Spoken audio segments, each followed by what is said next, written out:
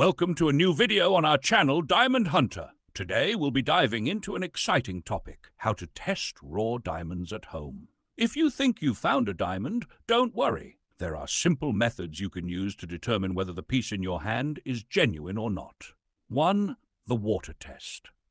Diamonds are known for their high density. Here's what you need to do. Fill a glass with water and gently drop the piece into the glass. If it sinks to the bottom, it could be a diamond. If it floats, it's likely not a real diamond. Ash 2.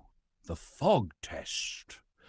Hold the piece close to your mouth and breathe on it, like you would fog up a mirror. If the fog disappears instantly, the piece might be a real diamond because diamonds don't retain moisture. If the fog lingers, it's probably not genuine. 3. The scratch test. Diamonds are one of the hardest substances on Earth. Use the piece to scratch a glass surface.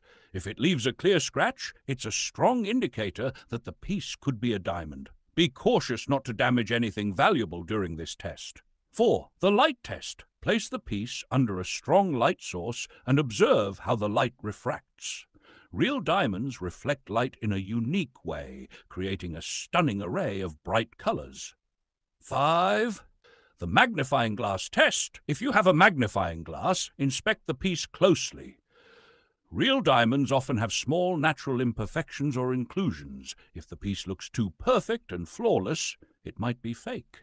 Important tip: while these tests are helpful, they're not definitive. If you believe you have a genuine diamond, it's always best to consult a professional jeweler or gemologist for an expert evaluation. Don't forget to support us by subscribing to the channel and sharing the video with your friends on social media.